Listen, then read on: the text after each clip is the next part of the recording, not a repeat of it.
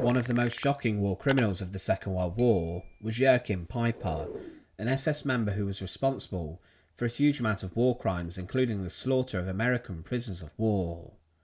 He would serve Heinrich Himmler, the head of the SS, as an assistant, and he witnessed much of the slaughter and execution that had occurred inside of the concentration camps. But Peiper was also a feared tank commander who served on the Eastern and Western Front, and his soldiers of Kampfgruppe Peiper became infamous for their involvement in war crimes against civilians. But at the end of the Second World War, he was brought to trial and was then accused of war crimes and was sentenced to death.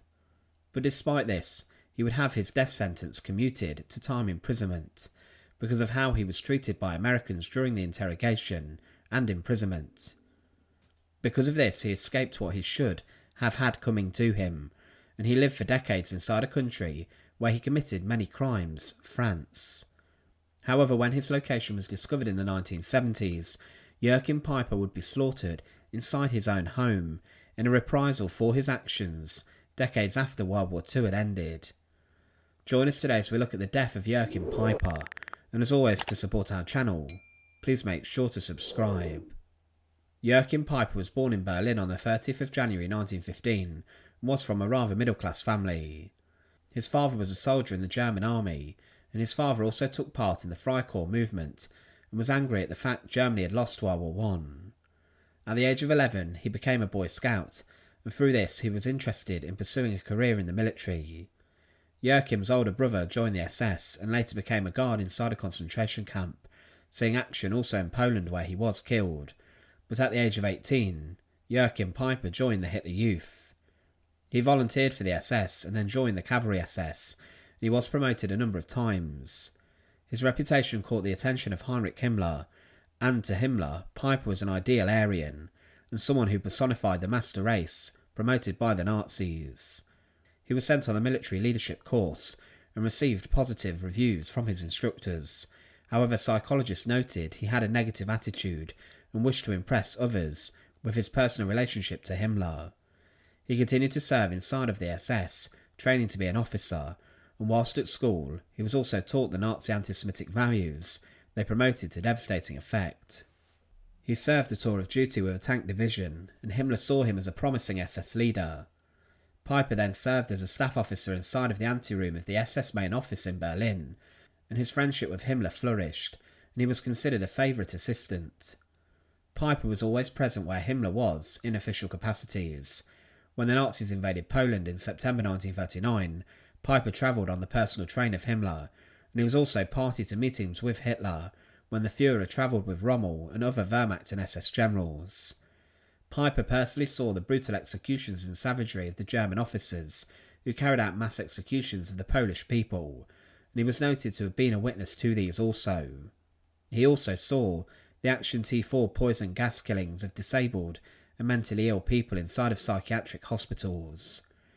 Together with Himmler, Peiper travelled and conducted many inspections of concentration camps within Nazi Germany, and he was involved in arranging the deportations of Jews from many cities including Warsaw. As they continued the concentration camp tours, they witnessed more execution. As Germany invaded France, Peiper became a platoon leader of a tank division, and he was awarded the Iron Cross Second Class and later the Iron Cross First Class, and he was very skilled. He was then told of the impending operation involving the Soviet Union, and he had 4 months to prepare Waffen-SS soldiers in what was called Kampfgruppe Peiper for a conflict with the Red Army. He remained with Himmler to travel to occupied lands, observing ghettos which were set up during the occupations of Poland, and he also saw the brutality of German soldiers. Peiper was definitely present in June 1941 for a conference in which Himmler debated the plans for slaughtering 30 million Slavs in Europe and Russia, and when the Nazi invasion of the Soviet Union occurred, Peiper was there to inspect the work of the Einsatzgruppen, who were executing thousands of civilians by gunshot.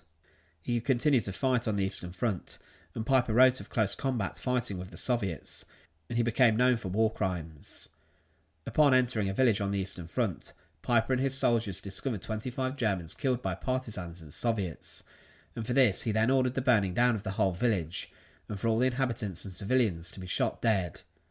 His unit was known as a Blowtorch Battalion, for their slaughter of 2 Soviet villages, where all the inhabitants were shot and killed, and the villages then burned.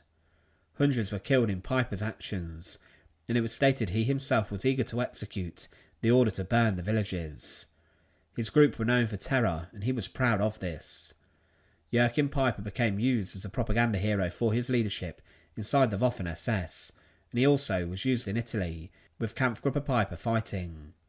But on the 19th of September 1943, partisan guerrillas of the Italian resistance movement killed a soldier and captured 2 close to Boves in northwestern Italy. During a firefight with partisans, the Germans failed to rescue the men, and following this, Kampfgruppe Peiper were in control of the roads in and out of the village, and Peiper ordered the partisans that he would destroy the village if they did not release the SS men. The local priest would negotiate the release of the prisoners, and the body of the SS soldier killed earlier was given back, but Peiper, despite getting his wish, then ordered his men to kill 24 men in the village, and they also killed a woman, and burned and looted her house in the process.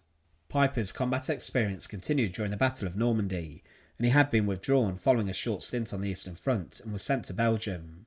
He continued to train new recruits, and the difficult training for Kampfgruppe Peiper would even result in 5 of his men being shot dead for not being good enough. Following Operation Overlord, he was based around Pas de Calais, but was not really used on the front lines, and he did suffer a nervous breakdown and was relieved from command on the 2nd of August 1944, and he went into hospital for treatment. He would go back to the front lines for the Battle of the Bulge and the counter-offensive that saw the American army dig in against the Germans. He continued to command Kampfgruppe Peiper, which was the best equipped battle group with the huge Tiger II tanks. Peiper tried to capture bridges over the rivers, but Peiper during this operation was noted for being involved in a number of massacres. He and his soldiers were responsible for the Malmedy massacre, and his armoured units were confronted by a lightly armed convoy of American vehicles at the Bayonnaise crossroads, and these men surrendered to the Germans. But the American soldiers had been gathered in a field near to the crossroads, and Peiper, who was outraged by the delay caused by the skirmish and the arrest of the prisoners, ordered his men to execute and massacre 84 American soldiers, and their corpses were left in the snow for weeks for the American army to find. More slaughter came in other Belgian towns and cities and villages, and eventually Kampfgruppe Peiper were cut off. Peiper and his men then abandoned their vehicles and retreated. But at the end of the war, Joachim Peiper was actually sentenced to death for his involvement in the Malmedy massacre and other atrocities conducted by his unit under his command. At his trial, he complained he had been tortured for information and for a confession, and that his confession had been obtained through inappropriate interrogation. Because of this, Peiper's death sentence, which would have seen him being hanged, was then commuted to time imprisonment, and over the next decade all of those imprisoned in the trial had been freed from their time in prison. Peiper's death sentence initially was commuted to 35 years imprisonment, expecting to spend the rest of his life in prison, but then this was commuted further, and he was actually released in December 1956 from Landsberg prison, a mere decade after the war had come to an end. But by 1956, he was a very bitter man who had personally had his most high-profile days behind him, and he had been friends with Hitler and Himmler. But now he was no one. He went to work for Volkswagen in a dealership in sales, and stated in an interview, "I was a Nazi and I remain one. The Germany of today is no longer a great nation. It has become a province of Europe. That is why at the first opportunity I shall settle elsewhere, in France no doubt. I don't care for the Frenchmen, but I love France." Further court proceedings against him emerged in 1968, and Peiper was accused of killing Italian civilians, but the court ruled there was insufficient evidence, and no formal charges went ahead. During the winter of 1970, Peiper, now around 55, had moved to a small house he and his wife built in Travers. The French authorities granted him permission to live there, and they knew who he was and what his background was, but he was allowed to settle. The family were not particularly well off, but his children were grown up. Peiper and his wife also lived very comfortably. They had a rather decent amount of land too, and they wanted to live quietly and not attract any attention. Peiper did secure his land though with barbed wire fences. Despite the Peipers living a quiet life and keeping themselves to themselves, they did have some friends inside of the village, but then a campaign was launched in June 1917. But then a hate campaign was launched in June 1976. On the 21st of June, leaflets were distributed throughout Traves saying, "People of Traves, a war criminal, SS Peiper, is amongst us." And then people began to talk about the need to expel him from France, and this was even talked about in national newspapers. There was a lot of outrage that the man who had inflicted such massacre and suffering was allowed to settle freely in one of the countries where he committed his crimes, and within a few days all of the national and international media were running stories about Peiper, and the walls and road surfaces in his area was decorated with swastikas, SS runes and Peiper's name. Joachim Peiper did complain to the police, and they said they would guard his property during the day but not at night, and the West German embassy in Paris advised him to leave. But he conducted an interview with a newspaper 2 days after the leaflets were distributed and said when asked about his past as a Nazi, "This is a ridiculous question. I was young and idealistic against Bolshevism. I do not understand why people keep dragging up history. As the Italians say, coffee is cold. It's time for reconciliation in Europe. I was not political. I was never a member of the Nazi Party. I was a soldier." In July, further threats against Peiper's life and his property were made, and he was sent letters and was subject to telephone calls saying his house would be burned down and his dogs slaughtered.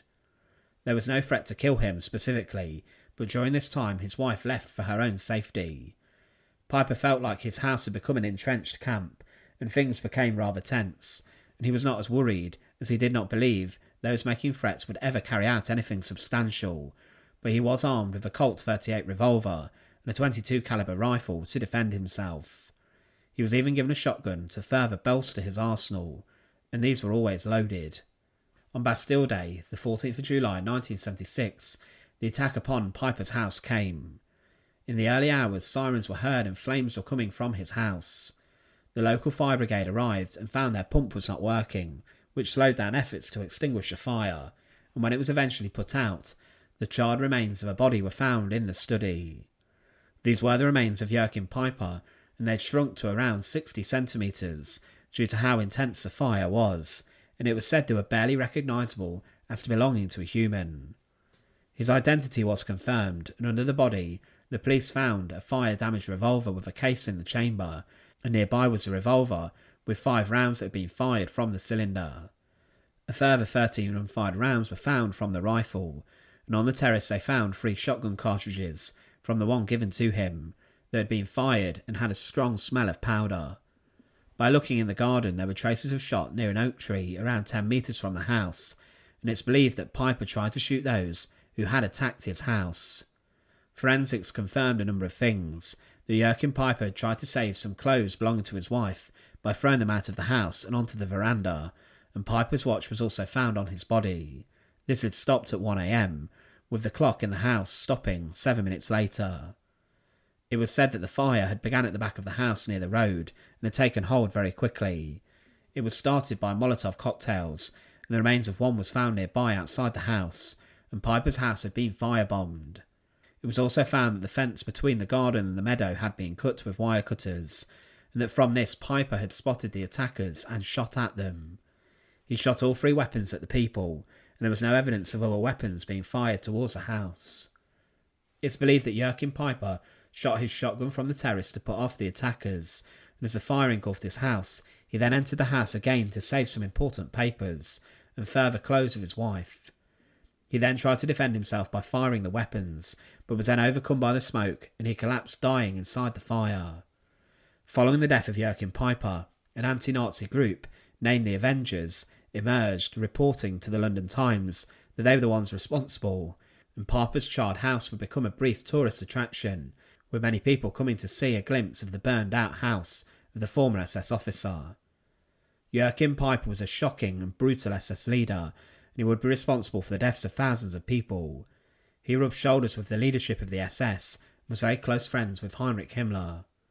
But 30 years after the war had ended, his death occurred, and many people have considered that Peiper unfairly escaped execution for his crimes, and if he had not have been treated poorly in his captivity or tortured, then he would have definitely gone to the gallows for his crimes. Thanks for watching. To support our channel, please make sure to subscribe, and once again, thank you so much for watching.